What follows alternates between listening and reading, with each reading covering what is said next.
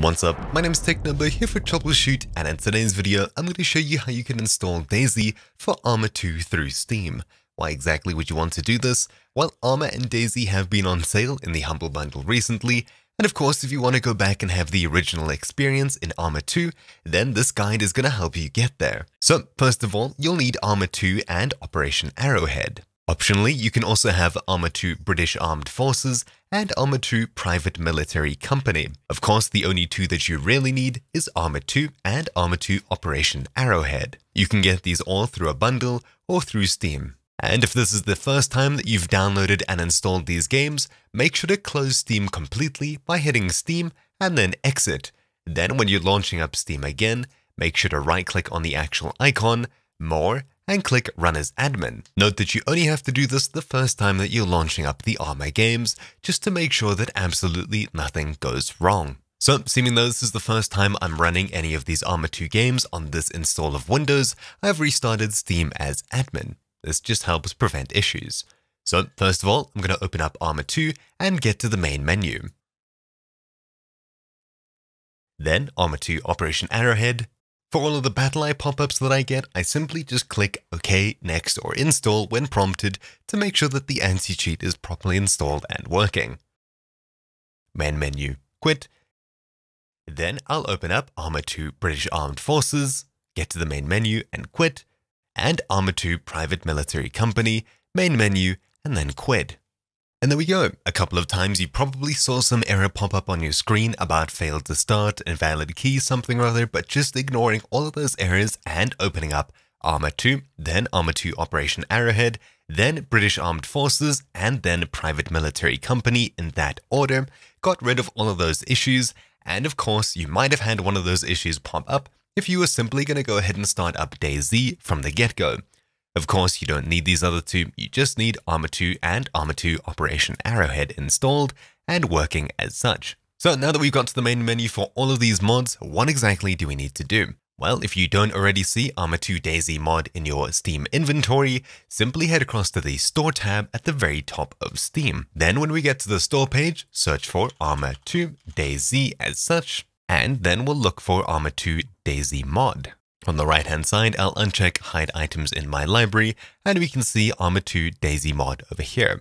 Clicking it, we get taken to this page over here, and of course, all you need to do is simply click Play Game or Install, Buy, etc, etc. This is a free mod, and as you can see, it requires both ArmA 2 and ArmA 2 Operation Arrowhead. For the best experience, including high detail textures and more, then make sure to purchase the complete collection, and do what we did earlier, which was opening up those other DLCs. With all of that aside, I'll simply click Play Game, Next, and I'll go ahead and download and install the DayZ mod.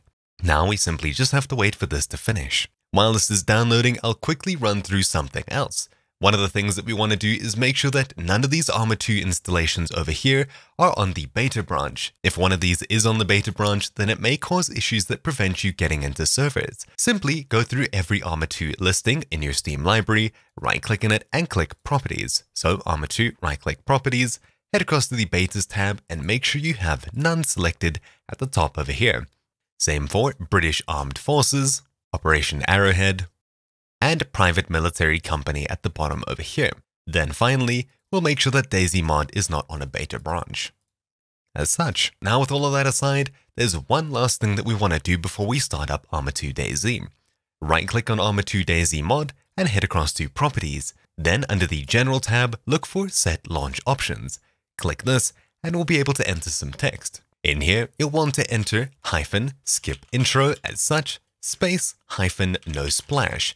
This gets rid of the intro video when starting up ArmA 2, and it'll cause you to have some weird visual glitches on the main menu where you seem to be submerged in water instead of watching an intro video. Then when you're in the game, the no splash option makes sure that nighttime is actually a lot brighter than it usually is. From everywhere that I've seen, these are the two that you should include in your ArmA 2 DayZ mod launch options, but of course you can customize this to your heart's content. These two launch options will be in the description down below. I'll hit OK, close, and then play. Now we're launching up the ArmA 2 DayZ mod, and in a moment we should be able to find a server and start playing immediately. As you can see, we're submerged underwater instead of watching an intro video, All we have to do is make sure that under the expansions menu over here, we only have ArmA 2 mods checked.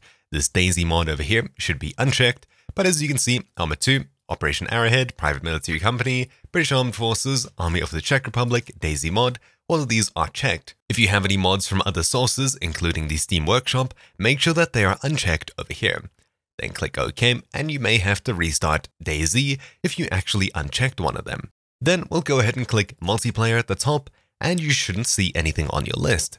In the bottom left, change it from LAN to Internet as such, and then click the Filter tab over here, and it'll be changing max ping to say 500 or something like that. Clicking OK and refresh will get a full list of servers that are currently running. All of the servers on this list are running the DayZ mod, or at least a DayZ mod that we can join with this client. From here, you'll probably want to sort by ping or sort by players. As such, I'll be joining DayZ Europa 100% vanilla DayZ mod 1.9.0 with 32 out of 40 players. Simply select it and then click join at the very bottom of your screen. Now we're simply loading into the server and it'll be dropped into the DayZ mod as per normal. And there we go. I'll click OK and we're receiving a mission file. There we go. I'll start picking a character and we should be dropped into the world. And there we have it. I'm now playing DayZ. Of course, you can see things look a little bit blurry, but there's a couple of things that we can change. Escape, options, video options. To get rid of the blurriness, you'll probably want to head across to the advanced section over here and set post-process to disabled.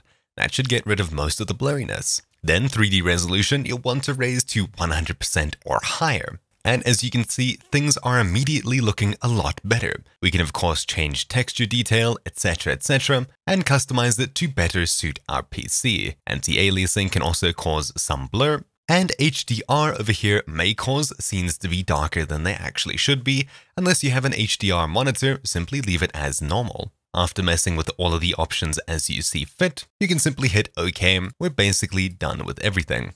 Now we're playing DayZ, things are working as per normal, and this is the real authentic experience.